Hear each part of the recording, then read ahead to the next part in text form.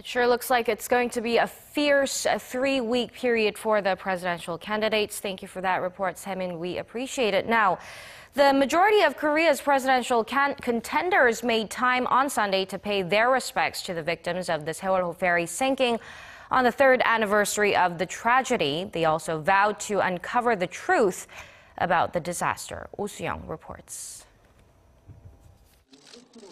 4 of the major presidential candidates attended an annual ceremony for the Sewol ferry passengers in the victims' hometown of Ansan. They joined the bereaved families and thousands of ordinary citizens to commemorate the lives of the 304 passengers lost at sea. The candidates offered words of sympathy, pledging their support in first and foremost recovering the bodies of the 9 passengers still missing and returning them to their families. Liberal frontrunner Moon Jae-in promised to step up efforts to uncover the fundamental cause of the ferry sinking and the administrative failures surrounding it. We will set up a second investigation committee. The entire truth will be revealed. If this measure is not passed by law, I will use the powers of the presidency to make it happen. His main centrist rival An Chol-soo also showed determination to bring out the truth.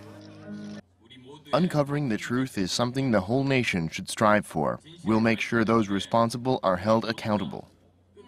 Yoo Seung-min of the Conservative Bareum Party and Shin Sang-jung of the Leftist Justice Party also expressed their sorrow over the disaster, promising a just and capable government that would not allow such a tragedy to occur again.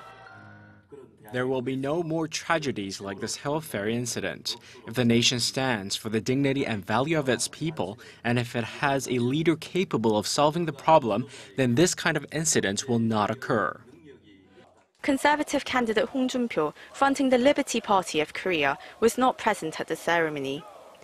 Hong has said in recent weeks that the sinking has already been investigated and compensated for, and that it shouldn't be used for political purposes. It's been a rather quiet day for the candidates, spent in solemn remembrance and reflection.